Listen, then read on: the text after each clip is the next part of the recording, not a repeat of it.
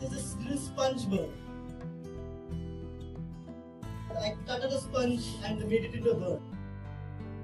Now you might wonder what I would have done. Instead I said rabbit.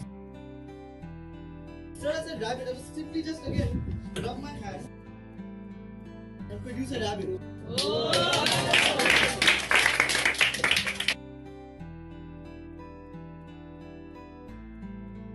There's a really weird thing that happens. Watch. If I put the rabbit in my left hand and the bird in my right, the rabbit comes to my right hand and the bird on the left. Oh! Oops! Sorry, I think I revealed my secret. Actually, it's a bird on one side and a rabbit on the other. That's it. But for the rest of the demonstration, we'll assume both of them are rabbits. Okay? But there's one unique difference in them. One is Papa Rabbit and the other is Mama Rabbit. Okay?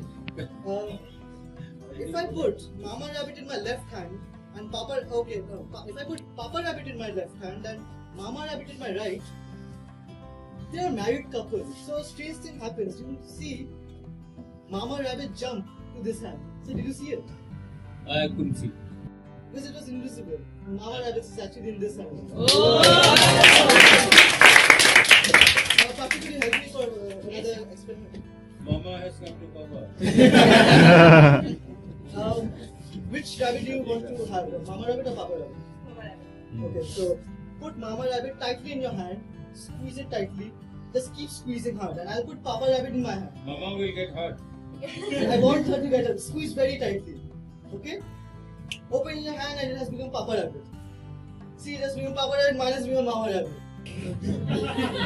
Actually, I should have put Mama Rabbit in my hand because Mama Rabbit is a jumper.